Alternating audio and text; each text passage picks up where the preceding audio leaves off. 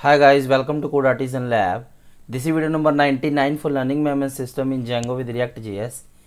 In this video, we are going to perform student forgot password functionality, right? So this is same as teacher forgot password functionality. Okay, so if you have seen the previous video, you will understand all the things. Okay, so in this video, we will do the things fast. Okay, so let's open the student login first. So let's go to component and users and login, and similarly we will open the teacher login, right? So teacher login. Okay, let me clear the process one more time. So when how the teacher forgot password is working, when teacher click on the forgot password, he will add the email, else it will show the error message, and it will send the link, forgot password link at their email, and when user click on the email, it will show the form for change password, and he can easily change the password, right? So and we are sending this, we will change the password with the teacher ID, right? We will fetch the teacher ID, teacher data according to their email. Okay, so let's implement this same as for the student. So first of all, teacher, this is teacher login, so we'll copy the forgot password element. Okay, so here we have a forgot password, and that is after the button. Okay, so let's open the teacher. This is teacher forgot password. All right. Oh, we need to import the link here, React router DOM link. Okay, fine. Now we have a login, teacher login. Here you can see that. So now the link will be student forgot password, just forgot password. Okay, so this will be, let's say, user forgot password. Okay, so user forgot password we will do. So it will go to the main component. Let's open the main component, right? And this is teacher change password. What we are saying here, teacher forgot password. Okay, so let's copy this. Okay, and we have, let's copy actually both of this, teacher forgot password, teacher change password. Okay, all right, so here we have, where is the student login, student user login. Okay, so copy this, actually paste after here. So let's say user forgot password and user change password, and this will be user forgot password and user change forgot password, and we will create this both component, right? So let's copy here, forgot password will be user forgot password, right? So user forgot password, and this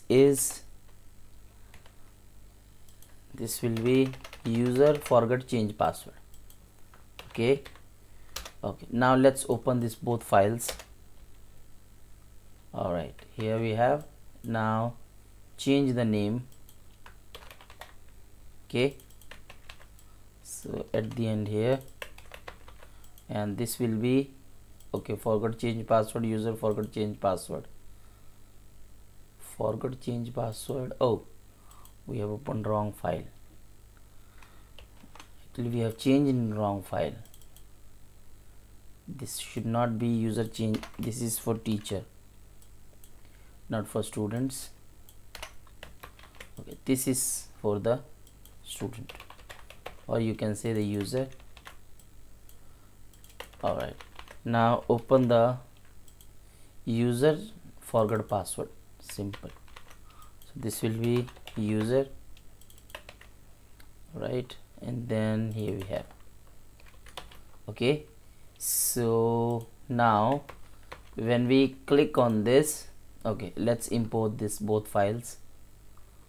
All right, so here we have teacher change password, so we'll copy this okay, and then here we have a forgot password and forgot change password. So what I will do here, copy this or paste it here, and let's say user change password. This will be user and then user. Are we using forgot password anywhere else? No. Alright, so this belongs to user and this also belongs to user.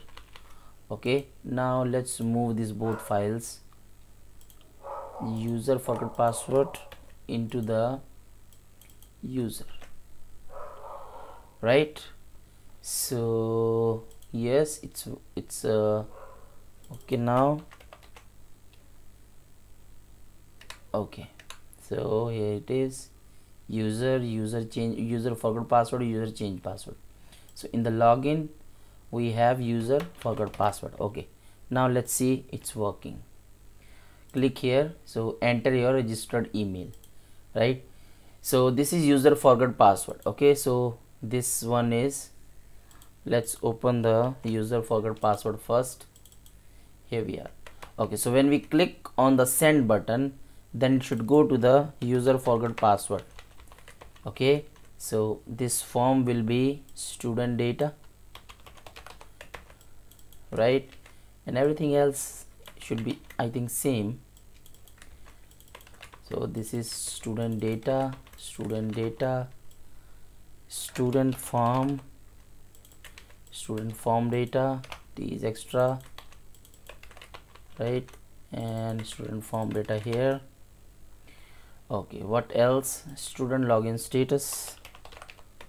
I'm just simply changing the, this is user dashboard and this is student. Okay, so and this is student data,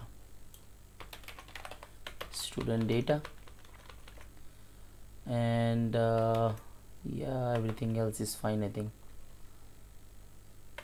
Okay, we are not using this navigate. Actually, we are using this. We are not using anything. We are not using the link. Okay, so here we have a, okay, so now student forgot password. Okay, so when we click on this send button, first of all let's open the DB browser. Okay, so here we have a LMS API, mysqliclient, and student, and here we have tree@gmail.com, right? So let's tree@yahoo.com. let's first try with this. Send. It will not send because we didn't created the route for this. Okay, so let's create the route for this functionality, backend. Okay, main, URL and view. Open these files. So URL, what is URL is saying teacher forgot password and teacher change password. So let's copy this and paste it after the need. User, let's change only the user, and here it is the user. Let's say student ID. Everything else is same, I think. User forgot password, user change password, right? So teacher forgot password, teacher change password. So let's copy all of these two functions, and let's say user change password, user forgot password, right? So, and this will be link here. So everything is fine. Let's see. Yeah, this will be student model, and of course this should be student ID,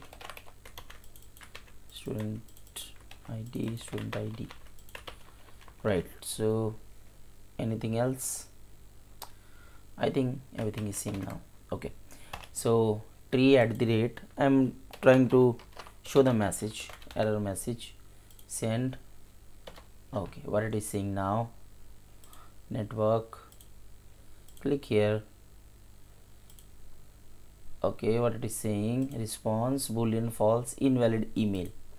Alright, so in the user forgot password, but we didn't create it.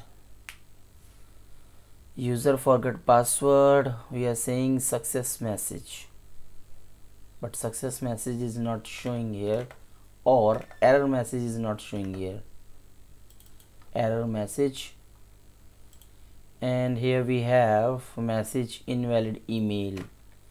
So it is sending the invalid email, but why this is not showing the message? This is set success message. Okay, so let's do this for, I think we have also wrong in the teacher panel. So let's go to the teacher panel, forgot password, set success message, then error message wrong, and if success message, then error message should be empty. All right, now let's try with again wrong message, invalid email. Okay, now let's try with right email, send, please check your email. So if we go to the here, can you see that? So let's copy this, or simply copy link and paste it here. Okay, so enter your password. So now password is this. No, this is the password 123123. Now let's change the password 567. Change. Let's see what it is saying now. Okay, network, change here, and request. Oops, some error occurred. So let's see why this is saying this. Oops. Okay, ID, student ID, password. Okay, where we are not sending this. User forgot password, user form data, user data, and here we have student data, forgot password. One more thing, user forgot change password, so user forgot change password, and this will be student ID, right? Okay, so this is student ID, and this should be user change password. All right, and then let's change the data for better structure. Student data, student data, student data, student data, student data, and this is student form data, student form data, student form data, student form data. Everything else is student data. Fine. Okay, here one more thing, student login status, student login status, student login status. All right, and then user dashboard, right? And this should be student login status. Okay, fine. Now if we go here you can see that we can send the change password. So let's change the password, change. Okay, user change password not defined. Okay, let's go for the main, user change. Oh, okay, do you understand that this should be user ID, not the student ID? All right, so copy link, paste it here, and change the password. Okay, change password, password has been changed. Let's see here, if we refresh this, here you can see that, right? So we have successfully implemented the student login password, and this is same as a teacher forgot password, just we have implemented in the student panel, right? So in the next video we will implement the how the teacher can send the message with the notification, right? This is not a real-time notification, but it's a when we will refresh the page, then it will show the notification or show the message. Okay, so we will see that how teacher and student can communicate via text message, right? So thank you so much for watching this video. Please subscribe this channel, like this video. If you have any question, then ask me on the comment, and you can also directly send me the message via Instagram and Facebook, and support me via Razorpay or PayPal, and send me your email ID. I will give you the access of the source code after supporting, and I will give you the access of a GitHub repo. Okay, so thank you so much.